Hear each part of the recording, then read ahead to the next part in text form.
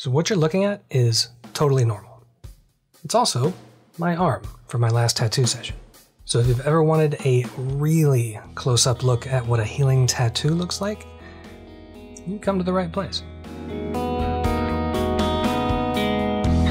Hey everybody, welcome back to Inkademic. I am your host, the Professor, and on this episode, we're taking a slightly different angle on the whole healing tattoo video. In this case, really close up. So I just picked up some Moment lenses for my phone. They're the lenses that kind of click into the phone case and give you more options for your camera. And one of the lenses I got was a 10mm macro lens. It's that one right there. And what this allows you to do is take photos really close to something. And Moment isn't sponsoring this or anything, I just really like their equipment. Anyway, I said to myself, now would be a really good time to take some really up close, high-def photos of a healing tattoo. Not just the regular, look, here's my tattoo healing kind of thing, but really up close so you can see exactly what's going on. So that's what I did. So the area I picked was about the size of a nickel. I picked on my bicep, which I was getting a lot of work done up here, but I just picked a spot that was kind of flat-ish so that I could take the photo like that. Not perfectly flat, because it's your arm, but whatever. And I thought it was also important that I got some of the older tattoo work in there, as well as the new stuff, but I really wanted to focus on a section of fill, as opposed to just line work, because I think that's the most interesting part when it comes to scabbing and healing and whatnot. So here's a before photo. This is a little reference photo that I did to send to my artist beforehand, so he knew exactly what he was getting into for that session. And I should point out here that this tattoo session uses a Tegaderm aftercare solution, so you'll see that shortly, just FYI. That doesn't mean there's not going to be scabbing. There will be scabbing, and that'll come just a little later on. A lot of the photos you see I took either right after waking up or right before or after a shower, and I'll explain that when the picture comes up, because it's actually really important, the context of each photo. Just for transparency, the only soap that I was using for the entire period was Dial Gold, and the only lotion I was using was just Lubriderm. So, full disclosure. For my skin, that actually works really well. Your mileage may vary. Day one. At the session, I let my artist Ben know that I wanted to do this. He was okay with it. And a link to his Instagram in the description if you like the Alice in Wonderland sleeve. It's an original design by him. Just a little plug. Anyway, here's the spot that's about tattooed. Now, I wasn't really sure which spot I was going to choose at this point. So what you're looking at is the marker that he used to draw and kind of mark out where he wanted to fill, because this part was just kind of freehand, right? Just kind of freestyle. He was just kind of filling in some gaps that we had left. And yeah, perfectly safe to have marker on you and then get tattooed. It's perfectly fine. So the part that I'm actually photographing is the bottom of that image. And you'll see the little spiky things showing up. All right, so here is actually a picture of the spot that we're looking at. It is a little bit awkward because I couldn't use the little guard to take this because I didn't want to get that on the fresh tattoo because who knows what's on this. So I had to just kind of use the lens and get kind of close, so it's a little bit weird, but this is during the process, right? This is actually during the tattoo. If you're curious about why I didn't want to put this little plastic thing right on my tattoo, check the video that I did about COVID-19 and sanitation when it comes to tattooing. Oh, and just because I love all of you and I never want you to feel alone, here's the picture of the paper that's down on the table, the massage table that I was laying on. This is after I had work done here for about 2 straight hours and then rolled over to get a different part of my arm worked on. So that is plasma and fluid and blood and sweat and ink.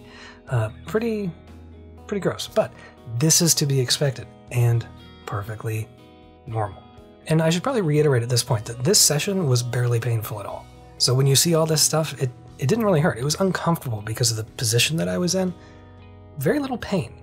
But again, that's me. Your mileage will vary. So anyway, after 3 straight hours of tattooing, we stopped. Ben cleaned me up, wrapped me up with some Tegaderm, and the plan, which is always my plan, is to leave the Tegaderm on for an extended period of time, take it off, wash it, let it air dry, put more Tegaderm back on, leave that on for an extended period, and then at that point you're pretty much done. It's pretty much healed.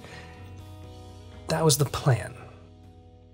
Day 2. it was really nice outside, and I wanted to go for a run. So against my better judgment, I actually did that. Put on long sleeves because I didn't want to put sun lotion and sunscreen on a fresh tattoo. You should never do that. Plus, it was covered in Tegaderm, so it wouldn't work anyway. So go for a run, get back, and throughout the process of running and moving around, the Tegaderm had loosened. Sweat and whatnot had gotten under it. Some of the stuff had just kind of leaked out. My shirt was just covered in stains. So I decided to just take the Tegaderm off early. This is about maybe not quite 24 hours after the initial session. Wash, dry, and then put the Tegaderm back on. So what would have been 48 hours was now 24 hours. And then I was on to my second Tegaderm regimen. And Tegaderm, you can just buy it on Amazon or something. Like, it's not something you have to purchase through like a medical supply store or a tattoo supply store. It's just regular clear dressing. So here's something interesting. You see the kind of red outline towards the top of the tattoo? That's not infection. That's not anything to be worried about. That's just because my skin was angry. It was irritated, right? And that's what happens to irritated skin. It gets red. Extra blood flow, a little bit of inflammation. It's, again, perfectly normal. Annoying, may hurt a little bit, but it's safe. That's not an infection. And I didn't take a picture of it right after I reapplied the dressing because it looked exactly the same way as it did before, and there was really no point, So day 3, the next day, while it's still wrapped in that Tegaderm, I wanted to show you what it looks like with the Tegaderm over it. Okay, so it looks really smooth, right? It looks kind of wet. That's because it is. Underneath the Tegaderm, it's very moist. So what you're seeing is just basically all that moisture being held against the skin. And this is not a bad thing. This is not submersion. This is just keeping a moist environment. Now for me, this treatment works really well. My skin really enjoys this kind of treatment. For you, it may be totally different. You gotta try different things out. So anyway, it looked like that for all of day 3. So moving on. Day 4, the dressing comes off for good in this version of aftercare. Easy as can be, right? So you might think, this looks kind of rough. Right? The tattoo in this image looks kind of rough. And you can actually see around the tattoo some of the places that weren't tattooed, right? The skin kind of coming away at that point. There's damage there. And that's, again, because tattoos are a lot of trauma in one single spot. So your skin doesn't like it. So again, a little bit of soap, a little bit of lotion. What you see in this photo is perfectly normal, at least for me. On to day 5. Now begins the scabbing. Now I didn't wrap this at night, and this is how it looks the next day without putting any lotion on it beforehand. This is like right when I got up. And you can see, pretty dry, right? But it's also starting to get that onion peel look to it. And that's something you hear about pretty frequently. Again, perfectly normal. This is normal. Skin around the tattoo looks a little bit red. Again, it's angry. And again, perfectly normal. Are you sensing a theme here? Now here it is. Same thing, day 5, but after lotion. And you can see it just soaks that stuff up. If your skin looked like this and you weren't just tattooed, there might be a problem, but this, perfectly fine. This is what it should look like.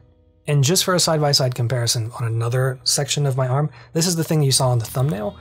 On the left, the section of the tattoo before it's lotioned, and on the right, the section after it's lotioned. And you can see how important that lotion really is, that hydration. Incredibly important. Okay, so later on in the same day, you can see, again, after it's had some lotion on it, it's starting to look kind of matte, to get this kind of matte look to it, right, kind of dull. And again, perfectly normal. This is when the onion peel scab really starts to kind of show itself. And again, this is why I wanted to do a section like that, because it shows how long this can actually take sometimes. Day 6. The onion peel scabs have kind of started to separate and kind of, they have their own little spots that they hold on to in little places, and they kind of shrink into those individual spots. I don't know how they do that, or I don't know why they choose what spots to hold on to and whatnot. It's just your body, who knows? Skin's crazy. Now you might think that when you see these scabs coming away, and they're black or gray or whatever color your tattoo is, you might think that this is actually them pulling ink out. It's not, it's perfectly fine. This is what's supposed to happen. What's not supposed to happen is picking at them. Don't do that. And again, this is really obvious on me because my skin is really pale, and this is black ink, so the contrast is really high. Day 7. starting to look kind of gross, right? This looks weird. Again, skin is weird. And here you can see the onion peel scabs mostly completely gone. There's just a few little spots that are still really hanging on. And you can also see a really stark difference between the spots where the scab is gone and the spots next to it that were tattooed a long time ago. Not a long time ago. Earlier. Again, normal. So when you're washing your tattoo and you're cleaning it with just your hand, gently, or you're putting lotion on, gently, and some of that scab starts to come off and stick to your hand, or you see some of it in the shower, like, that's okay, that's perfectly fine. Just don't rip at it, don't scratch it. You don't want to be abrasive. That's the big thing. So again, if your tattoo looks like this, it's okay. It's normal. Day 8, first thing in the morning, this is what it looks like. Again, it's dry. It's been going all night without any kind of lotioning, but remember, sleeping with a tattoo is a good thing. The video I did on sleeping with a fresh tattoo, remember, you want to rest and sleep when you have a fresh tattoo. So waking up in the morning, it looks like this, it's fine. So you can see some of the bigger scabs are starting to come away, perfectly normal. You can see some of the skin around the tattoo. It's kind of got a ring of damaged skin around it again, perfectly normal. 10 hours later, same day, you can kind of see how the skin's starting to kind of even out a bit, and this is with some lotion on it. And, you know, again, it would look weird if you didn't know that you had been tattooed, but this is perfectly normal. Day 9, the healing is actually going really well at this point. It looks terribly dry. It is very dry. This is the very first thing in the morning. But again, after a little bit of lotion, looks just fine. This is a well-healing tattoo. Day 11, it's pretty much through the first really big stage of healing, past that initial tattooing phase. This is pretty much done. Just a little bit of dry skin left. It is dry. It does need to continue having lotion, but this is, for all intents and purposes, this is healed. At least as far as my body goes. The visual difference between pre-lotion and post-lotion is nominal at best, so I didn't take any other pictures until day 19. That's right now. So I'm actually going to take a picture right now, and then that's what you're going to see here. Right, so there you go. That's the photo that I just took. Skin looks perfectly normal. It is absolutely healed. It's roughly 3 weeks after the initial session. And at this point, you know, your tattoo is still going to continue to heal for months. It's not completely, totally healed yet. So still lotion it, still take care of it. Always put on sunscreen. Try not to shave during that initial healing period. Razors are disgustingly dirty. I'm actually going to do a video on that at some point, so watch out for that. I mean, would I go swimming right now? No. Would I jump in a hot tub? Also no. I also probably wouldn't go into any location where there's a whole bunch of people because of the COVID-19 outbreak. But anyway, day-to-day wise, the tattoo's pretty much done. But speaking of COVID-19, if you have a session coming up, it would probably be worth your time to call your artist and see if they would like you to reschedule, but pay them now. Just, you know, it'd be a nice thing to do. Also, stay at home. Anyway, I hope this helps you feel better about your weird skin healing with a tattoo. Like, everybody's different. Skin is amazing and very strange. And yes, this was really, really weird, taking pictures and looking at my skin really, really close up. It's very strange, but I hope it helps. So whether that's because you have just gotten one and you want to know what's coming, or because you're going to get one and you want to know what you're getting into, or if you just want to compare, see how you heal compared to somebody else. I hope it's useful. Of course, if you experience anything like extreme pain, crazy swelling, pus, or especially lines coming away from your tattoo that are not part of the tattoo, it's probably a blood infection, you know, seek medical attention.